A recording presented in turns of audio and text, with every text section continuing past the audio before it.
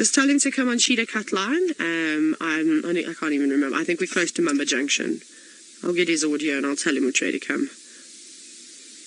You just need to get to Cheetah Cut line. Right. Who have we got here? Let's see, one young male. Those two are grooming themselves. I think this is the Nkuhuma Pride, by the looks of it. Looks like an adult lioness that's being groomed at the moment. Okay, yeah, I'm counting 1, 2, 3, 4, 5, 6, 7, 8, 9, 10. There should be 11, shouldn't there? 5 adults and 6 youngsters. So I'm pretty sure that this is the Nkuhuma Pride. There might just be one that's laying down in the grass that we just can't see for the moment. But to me, and I can also only see one young male, which we know is, well, part of the Nkuhuma Pride. Very nice, lions. Where have you been? We've missed you, that's for sure. I'm quite glad we actually came down here. Very nice to see them. It's been such a long time since I've last seen a lion. Wait. So, she didn't like that to be sat on.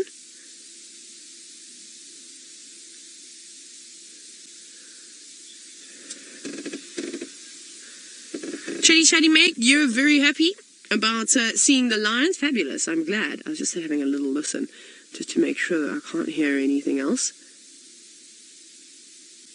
Now, good news for Ralph though is that they're not moving into Torchwood. They seem to be up and moving back in towards Djuma, so that's perfect. Let's hope that they keep going that way. What's on your eye? Like a little piece of fur. That's the young male we're looking at. And perhaps his eyelashes are a little bit on the wet side and have clumped together. Oh, there's an extra piece of fur. You gonna do a big yawn? Thank you. You don't look too happy. You look miserable. Absolutely miserable. Exhausted.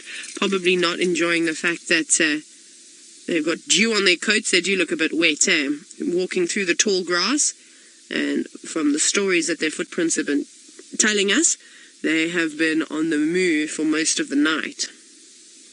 Now, I don't think that they'll rest right here. They need to find some nice shady spots. Beautiful. Now, Brent is obviously quite chilly walking down in the Mulwati. However, he's found that thing in the sky that should hopefully warm us up. Okay, everyone, we've got the lions just here, and what a payoff that we've had, because we've obviously been tracking them this morning, and you see how their team works, eh? We had Brent out on foot, and we had and Taylor tracking on the other side. Now just there's a bit of a wipe coming there. We've got a bit of warm air that's been making the screen mist up a bit. So I'm just going to pop my nose in here, everyone, just to have a look on this side, and just to try and get a view on them. They're in the thick grass. Are you right if I go a little bit further? Are you sure? Thanks, I don't want to block your guys' view. Thanks. I just don't want to drive on them as well. Just watch. Let's see. There we go. There's a nice view on that one, but we don't want to disturb it too much. There we go.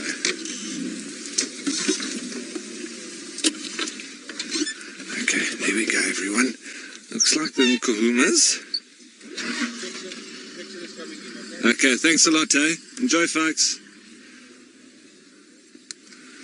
Wonderful, everybody.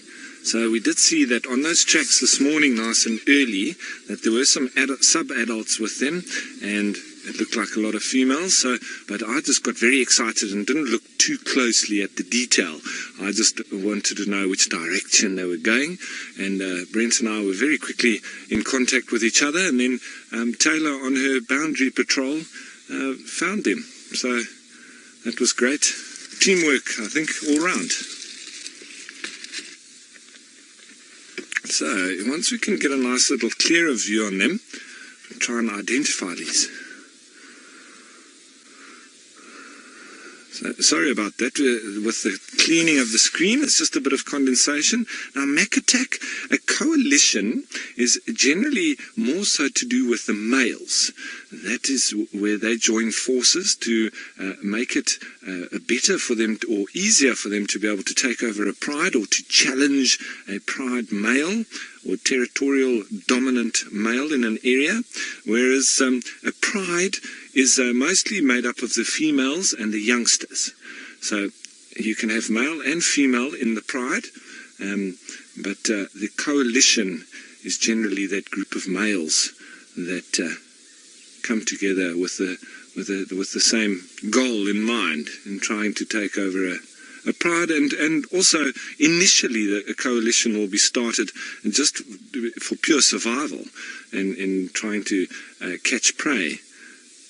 So they pool their resources together, and together they are stronger.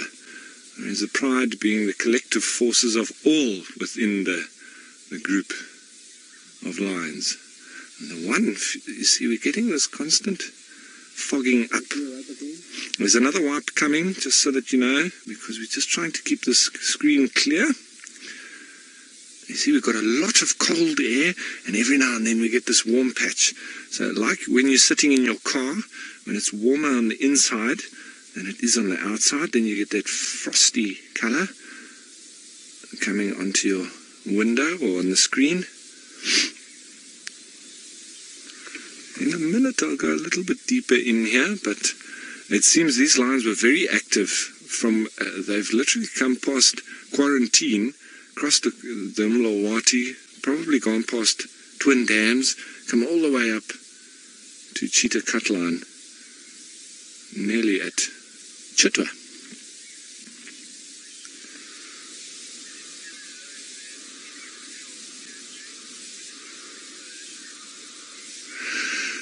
Claire, thanks for your question.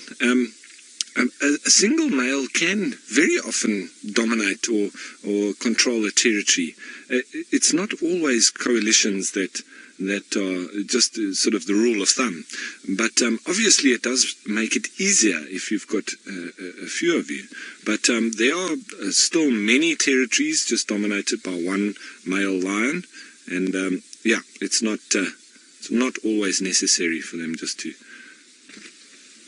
have coalitions. Now, I'm not in the best position here. My shadow is being thrown straight over these lions.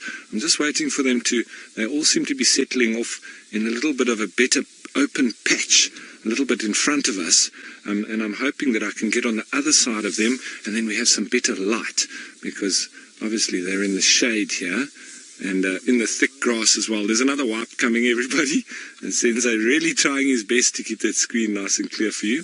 So yes, I am going to try and reposition and get us into a better view of these lions, and then maybe we can start to identify the particular individuals in amongst them, because we've got our little ID pack with us. I've got for the leopards, the lions, and the hyena now, so we can have lots of fun identifying the different personalities. Okay, everyone, so I'm going to reposition, try and get us a much better view and have a look at these individuals. So while I'm doing that, let's head on over to Taylor, who said when I left her that they'll be looking for leopard. Into the shade, it seems they've had probably a very active evening, as we saw from the tracks, and they've done a lot of marking along Cheetah Cutline. We found some of their scat, and we saw some spots where they were obviously spraying as well, and so they've done a whole patrol. Not sure if they did any hunting or not, maybe as they were crossing through the Mlawati and different areas there, but for the time being it looks like it is now sleepy time, and one of the females was just grooming one of the others, and it seemed at the time that one there, she's got a very predominant little V cut on the top of her right ear, and she's also got a very dark nose. Now that we know is one of the oldest, or the oldest female within the Nkuhumas, probably born around 2007, 2008. So she's hitting about 10 years old now. She has had a couple of litters of cubs, and well, it's nice to see that she's still doing very well, and this pride of lions, well, doesn't look like they're having too many problems. They all look very healthy. Little sub-adults as well, they're doing pretty well.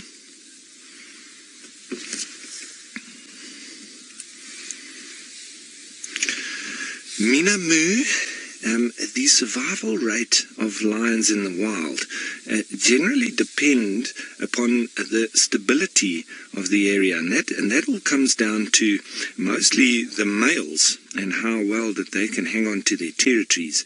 Now, we do know that there seems to be a little bit of upheaval at the moment, where the Birmingham boys have gone a bit south towards Mala Mala, and we've got the Avoca males coming in a little bit from the north with the space that has been left by the Birmingham boys. So there is potential upheaval that could start, but these sub-adults that are here, they're old enough to be able to not be killed by those Avoca males if they had to establish themselves and start to cover these females.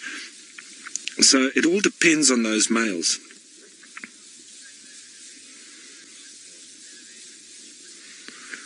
Wow, look at that. So everyone, I mean, we're going to sit here and see how much they put their heads up, but this could potentially be them for the day. However, we're not going to leave them just yet because we spent quite a lot of time tracking them this morning. But they're not going anywhere for now. So let's head you on over to Taylor with a very misty Chitwa Dam. Yeah, that is very true. Look at that. They definitely not sun seekers or lions, and they've all gone very flat now. And that's what we often say when we're watching lions, flat cats. Well, the odd flick of an ear or the swishing of a tail. Look at that one, it's got a bit of a tick in the black part of its ear. There, lions do get quite full of ticks as well. But the aloe grooming that they do does help, as well as their own grooming, personal grooming too. But I just want Senzo just to come in here and we'll have a look at the little identification that we use with these Nkuhumas, because obviously they can all start to look very much the same. So we've just been using this, and I obviously try to use it as well, because these are new individuals to me. So these are all the adult females, and first one here being the oldest. She was born 2007, 2008. She's got a chipped lower right canine. Her face is also lighter than the others, and she's the only one with a dark nose over there. So that was quite easy to see. She had a very dark nose. She's also got a little bit of a injury below her left eye. So that was quite easy for us to see. She was the one with her head up that we did see for a little while there. And yeah, obviously now it's difficult for us to see anything because there's just a brown mass of animals there. But the ridge-nosed female, she was born 2012. She's got dark ridges that run from the corner of her eyes. She's got pink nose with small little spots on it too. And all of these females have had cubs, but with differing sort of successfulness. Then we move on to Purple Eye, which is obviously a very easily identified female. It seems her eye was injured in April 2017, and as a result it has turned slightly purple. So quite easy to see that. Then we have the amber eyes, which she is also quite easy to recognize with that very, very different colored eyes. They're a lot darker fawn color and going into that amber hue. She's also got a small nick on her top right ear with a V shape. So that's how we identify her. She's got strange marks on the back of her neck as well. And then the youngest one being the fifth female. And she's got a pink nose with small little spots a nice fluffy chin over there, and she's also had quite a few female cubs, but quite a few of them died as well. So that's it. Well, that's what you can see. At least you can see their faces on our ID chart over there, because when we're looking at the pride. Anne, you're asking a good question. Which one is the mother of the young male in the pride? I do believe, let me just check. It might be the youngest female, actually. Two died. It's either the ridge-nosed, purple eye, or the youngest. Because there was quite a few males, but there was also quite a lot of mortality. So I'm not exactly sure. That's a good question. But as I say, there was the ridge-nosed, purple eye, and the youngest. Oh, there's a bit of sneezing going on. Now, Lauren, I think it's always difficult to tell what's going to happen with the young males, because they've probably got the hardest life of the lot. The females, they will, if they're in a nice established pride like this, they're just going to be remaining with them and continue with that pride for the rest of their life. The males, however, they need to go out and try their luck with both surviving, catching food, and then trying to evade dominant males initially, and eventually trying to take on their own pride. But if they can find another male in the area that is of similar age, that is also now solitary, then they could pool their resources. But it's never for sure. So a single male born, well, obviously he wasn't born alone, but the other males have died. He's got a lot less chance than, for instance, if there were 4 or 5 young males here. So I'd say that his chances are highly diminished in comparison, but it doesn't mean that he won't go out of this pride and go find some other males of similar age that have also been kicked out, and he might get lucky. But if you look at it as it stands, I would say his chances are slim. But that's not to say that he's not going to make it all the way and be in charge of a massive coalition.